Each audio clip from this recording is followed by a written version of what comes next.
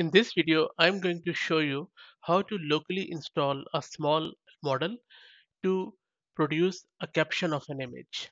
I'll be using a very small LLM, which will be only 14 million parameters from Salesforce to accomplish this task. And I'll be using AWS SageMaker Notebook instance for it. I'm already logged into my account and I have created this test one SageMaker Notebook instance, which is using 1 GPU from NVIDIA. So the size is G4DN X large. I already have opened my SageMaker Notebook.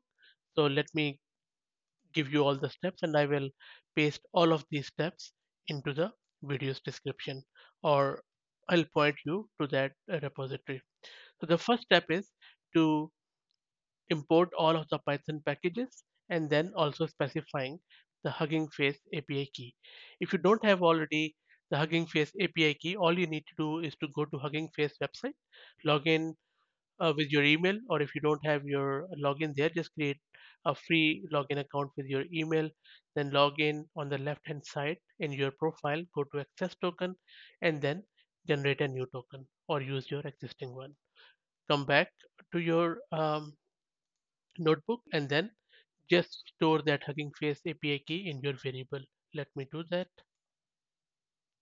So this is how you need to specify your Hugging Face API key or token. Just replace this string with your own token. Once that's done, come back here into the next cell and then install the transformer module,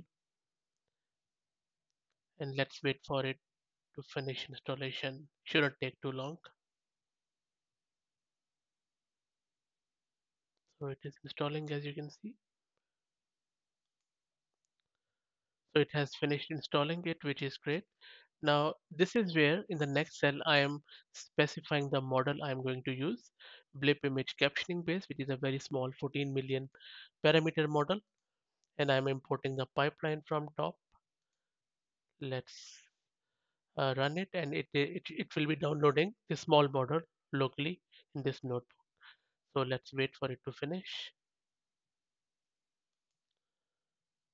The model has been downloaded, and it only took around 2 minutes to download the whole model, which is awesome. Now this is the time to give this model our image and see if it is able to give us back the caption. I have obtained this image URL from free-images.com. So if you go to their website, you can find a lot of free images, and then I have selected this one. In order to grab its URL, just go to right hand side on the view, right click and copy link address.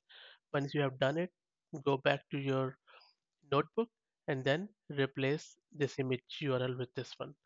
So let me run this and if we'll see if it is able to give us the caption or not. So it has obtained the image, which is good. Okay, so it has come back and this is the generated caption. It says the Milky. So this is a Milky Way sort of over delicate arch. And so it has been able to identify the arch, though it wasn't able to extract was it a rock or not. Because if you go to free images, they have captioned it like something delicate arch sunset rock. But I think this is not really a sunset, I would say. This is more of a Milky Way sort of thing, plus the arch. So it was very hard for this image to identify it. No worries. Let us grab maybe any other image from this website.